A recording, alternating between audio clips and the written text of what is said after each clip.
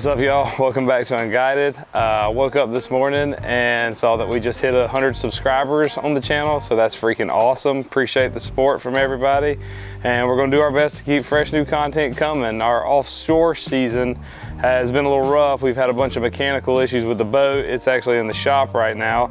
So in the interest of getting content out to you guys, we are gonna go down to the coast tonight and get the gigs out. And we are gonna go look for garfish in the creeks and canals just around Isle of Hope near Savannah, Georgia. And a lot of people don't really eat garfish or didn't know you could, but it's actually known as a southern delicacy. And we're gonna show you how to clean them, fillet them out, show you how we do it, show you how we prepare it.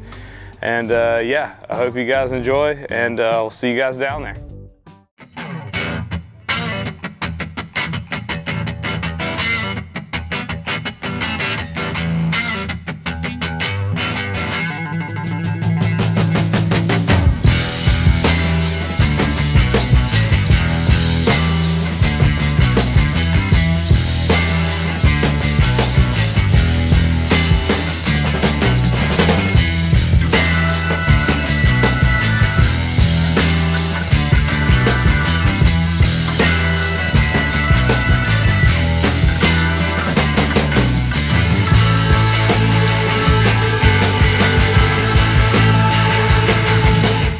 Thank you for watching Unguided, guys. Like and subscribe.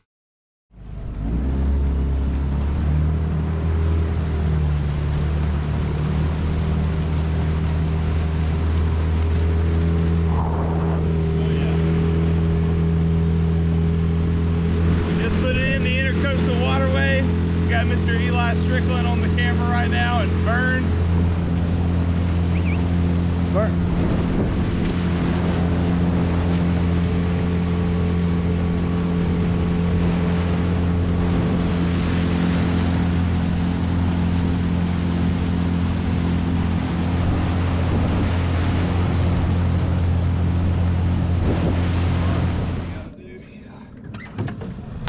All right, good test though, good stop test. Oh yeah. Can trust the motor. Last time I took this motor, it took me 30 minutes to start it. And I fixed the idle. And it was, let a man borrow your boat and he just starts complaining about the idle. It was at such a high idle I had to choke her down right before it shut off so I could shift and not completely destroy the gearbox.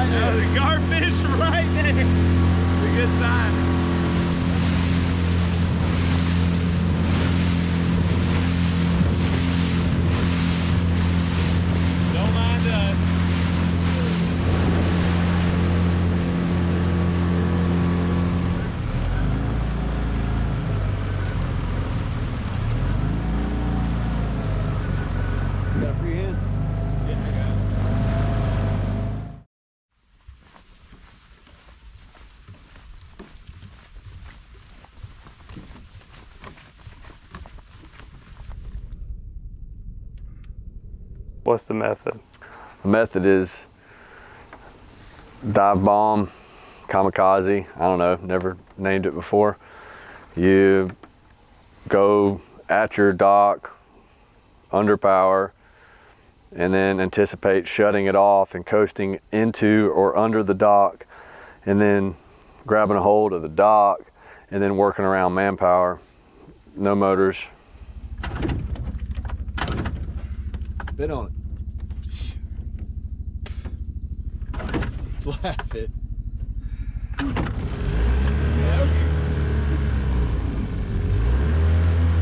The old Scotty Waters treatment.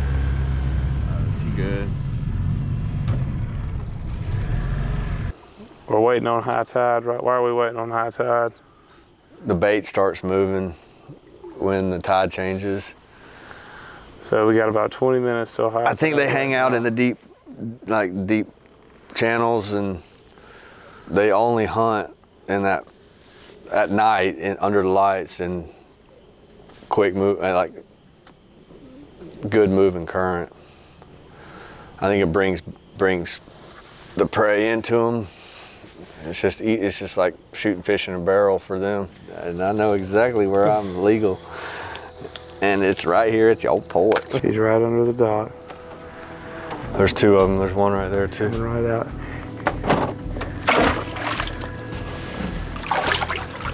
Yeah, baby. All right, hold us, hold us. Way to get started there, Mr. Strickland. All right, open the cooler.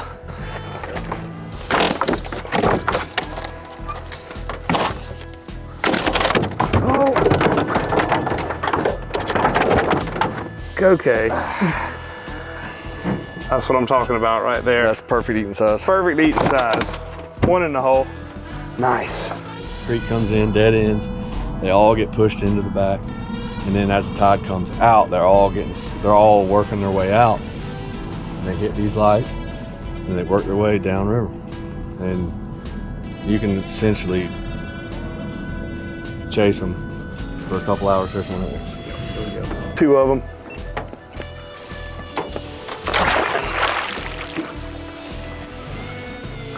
Oh yeah, attaboy, Eli. All right, get the cooler. Another good eating size cooler right here. Bring them in.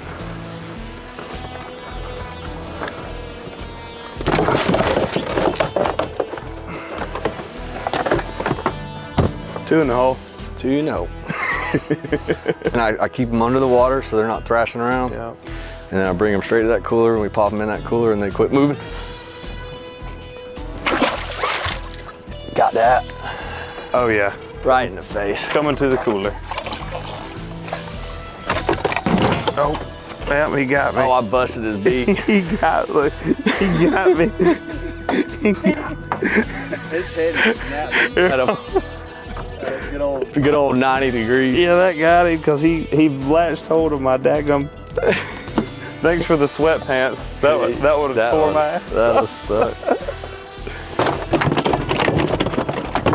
Shut up in there. Three in the hole. Oh, what'd you think? Probably 4 or 5. Probably be good. When they quit coming. Yeah, I mean, let's keep killing them. I'm fine. We'll stop when they stop. So we had pretty good little bit of luck in the creeks. We got 3 on the boat, missed 1. We're gonna head down to the intercoastal right now, a little bit deeper water, and see if we can get on and moving up there.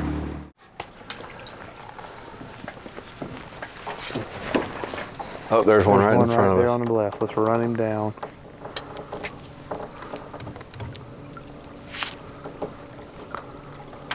Oh, this is sick.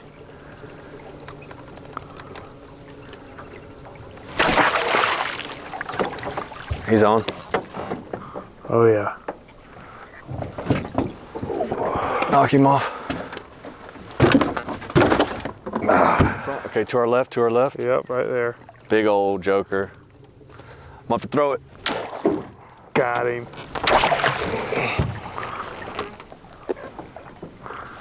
Oh yeah, good, another good size one. Ow. Oh, you all right? Oh.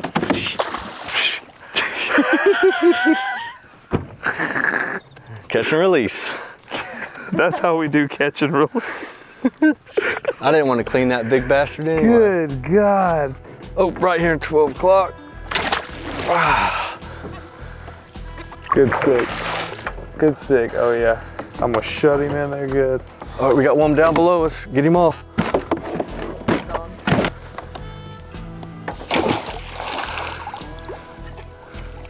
Oh, yeah. Yep. All right, coming at us.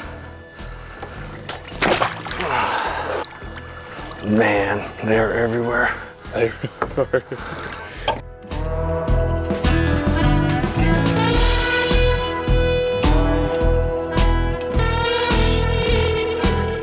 Hunting, fishing, spearing every day.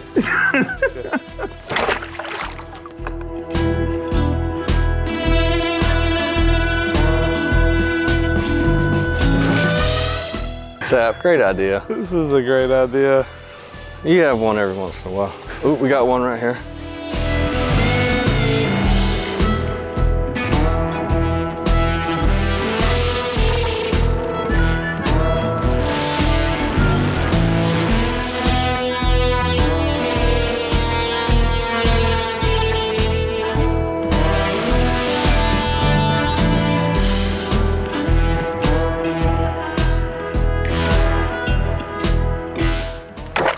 I missed him. No, I didn't.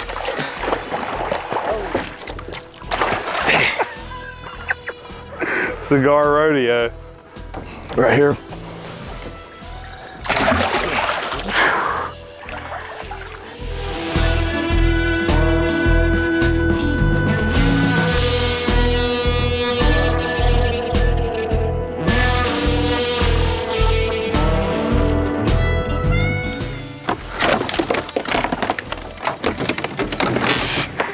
Telling you. And release.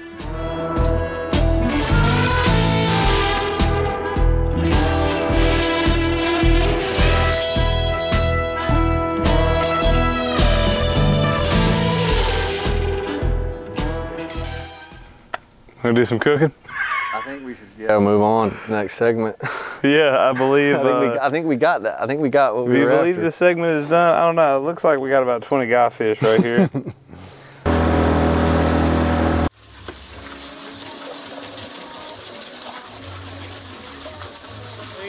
Second order of business.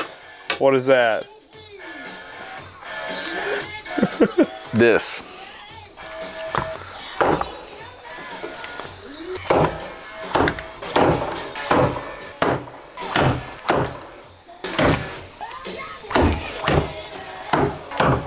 And you can see right there. Those are the loins. There's them loins that we're after. Oh, it's a little blurry. Let's try this again. After the head is removed. Just the top. Nothing. This is a separate muscle down here on the belly. No bueno. Just the loins. That's what we're after. Pure white meat. Very no fishy taste whatsoever. But this is the only way to. It's the only way to do it, and most people don't want to do this.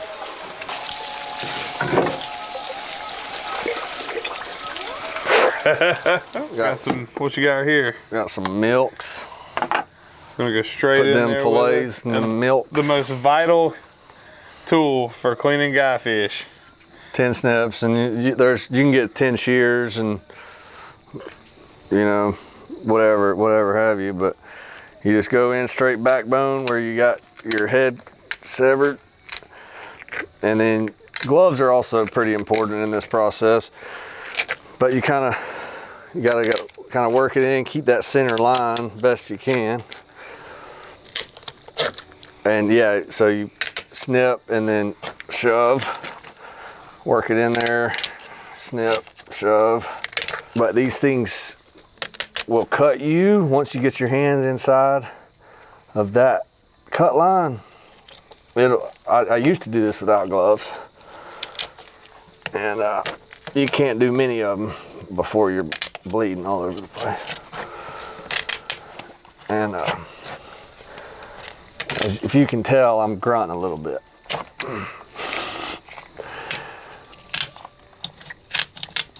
And we're not going to take any meat past this tail. So we'll stop right there at the tail. There's no dorsal fin on these suckers.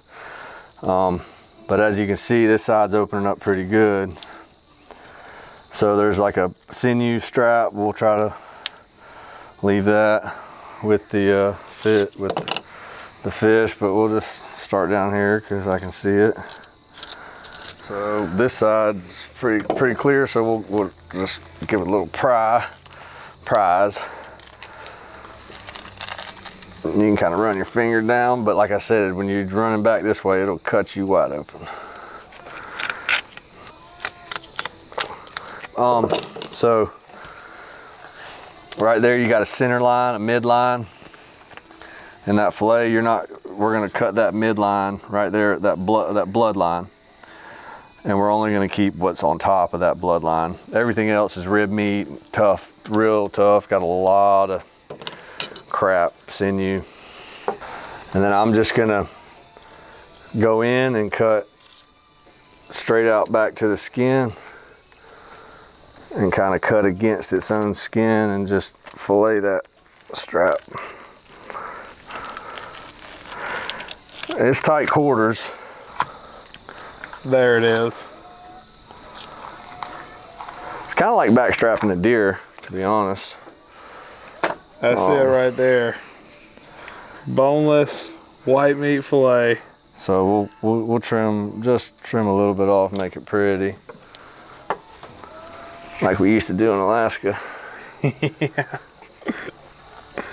Steal all the belly meat, but not with these. You don't need no belly meat out of these guys.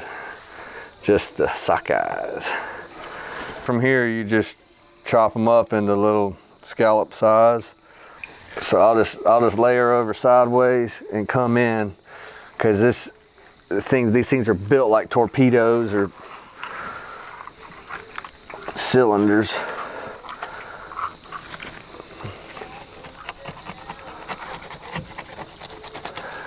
Got my big stiff knife. So now we got some clearance. Now you can peel it back like you did with the first side.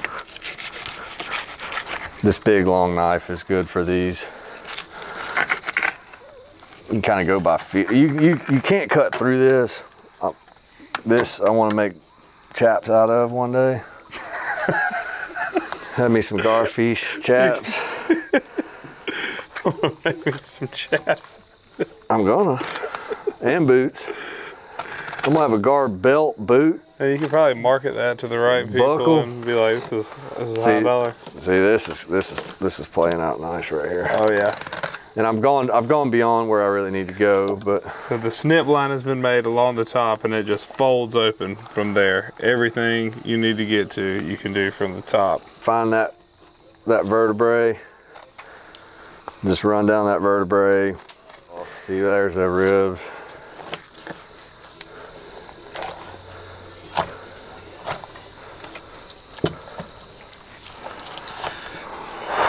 Look at That's that. one down. There is two separate muscle groups here, and we're really only after this one, right above this way of my finger. Just this stuff right here. I mean, I've eaten it and it's good, but there is more texture.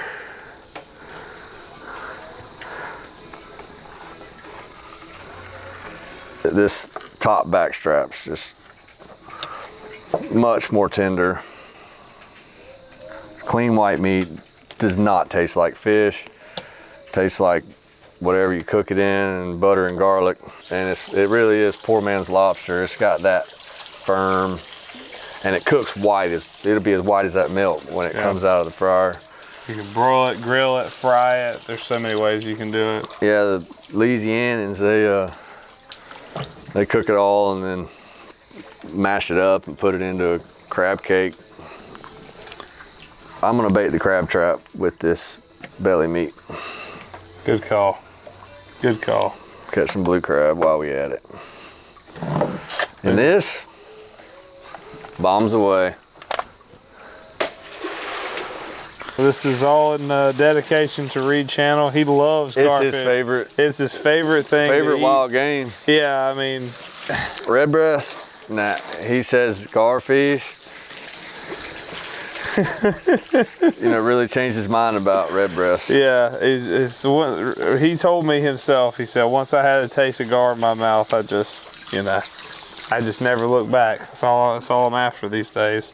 So this is for you, Reed. I know you're proud of us. The way that things are going these days, talk about a constant food supply.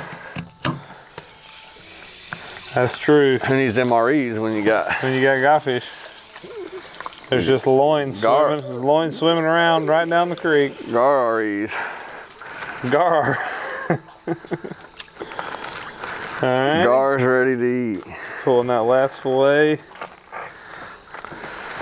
Being as we have to go to work tomorrow. Yeah, it's about midnight and we got to work tomorrow, so We're only gonna clean 3 of these slimy bastards. Have a nice midnight snack.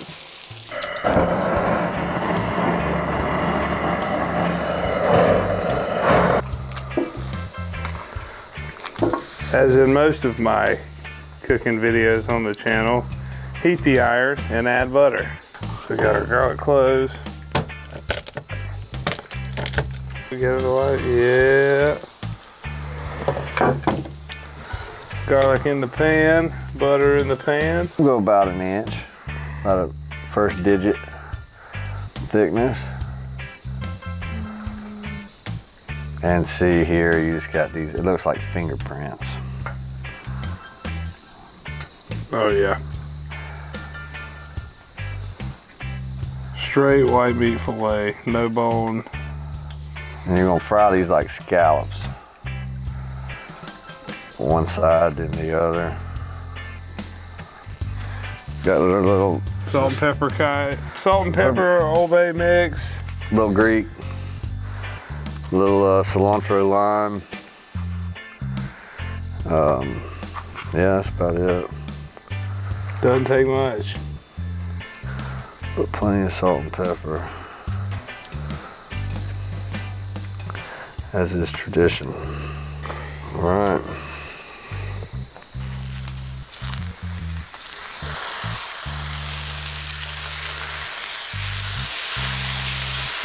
It doesn't take much with them. Heat up a little bit.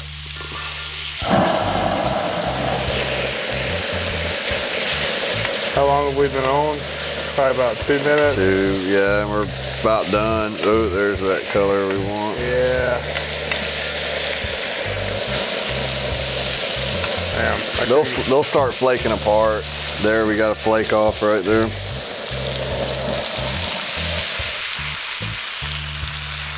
Try it. Oh. Honors. It's been about 4 years, 5 years for us probably since. Man, that's good. Yeah, they're a problem here. We cleaned 3 fish and there was at least a dozen few inch sized minnows coming out of their guts. Each one of these fish is probably eating a couple pounds of minnows a night. And Dad, growing up here 60 years ago, never saw them, so they're new to the habitat. And nobody's eating them, so nobody's catching them, nobody's killing them, and so there's plenty to go around if you're out there looking for some poor man lobster. A little lime. We're missing lemon right now. A little homegrown lemon would be nice. Oh man, that does look good. We're just eating meat tonight. Yep. Just that's all we need. Paleo diet. That's gonna be it for this evening. I think we got it done here. We caught them, we cleaned them, and we cooked them. And we cooked them. Oh my God. Dude, that just tastes like crab. Yeah, there's hints of crab to it. I just got serious crab vibes. Garfish, it'll give you crab vibes. Thank you guys for watching Unguided. Hammer that like button and subscribe. We're gonna have some new content coming to you soon. We got mahi season just around the corner. Should be about 3 weeks from now. We should be getting out and going offshore again. But I hope you guys enjoyed this inshore redneck stuff. It's definitely fun to do, and it's good to eat. So get out there and get garfish if you can. Thanks for watching Unguided. It's been a pleasure. Hope you can come back and see us. We'll be doing the same different day.